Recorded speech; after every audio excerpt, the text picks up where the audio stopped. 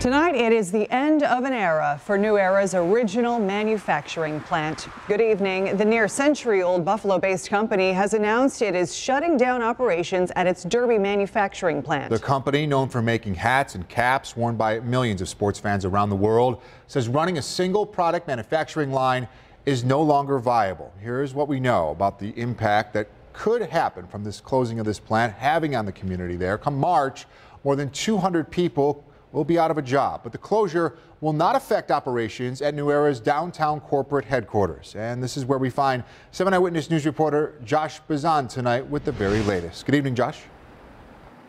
The company actually hopes to expand its footprint at the downtown headquarters here in Buffalo.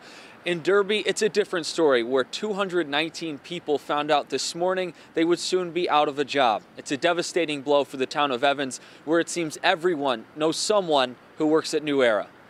It is scary. It's frightening. I just feel awful for them. Peggy McPeak lives in Derby and worked at the New Era cap plant for 24 years. She retired a few years ago, but many of her friends still work there, at least for now. I was mad because even when I was working there, we gave up. We gave a lot of concessions to keep that plant open. But the plant is set to close in March. That's according to the union representing workers there. Town of Evans Supervisor Mary Hostler was caught by surprise by the news. Like Peggy, she too feels like the workers gave up a lot for jobs they no longer can count on. Concessions in their pays. I mean, their pays went in half, knowing that they're in it for the long haul. They were looking for New Era Cap to be in it for the long haul. Hostler says New Era is the town's second or third largest employer. Right now, she's reaching out to county, state, and federal lawmakers to see if anything can be done to save the plant. New Era Cap says it is no longer economically viable to make hats in Derby, but says the company remains committed to Western New York. How?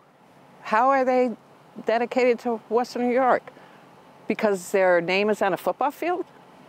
That's a dedication. They're making money on that.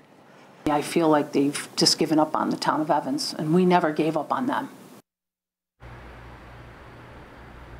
New Era declined to do an interview for this story. Back in August, CEO Chris Cook did write to the Trump administration warning the feds new tariffs could cripple the Derby plant.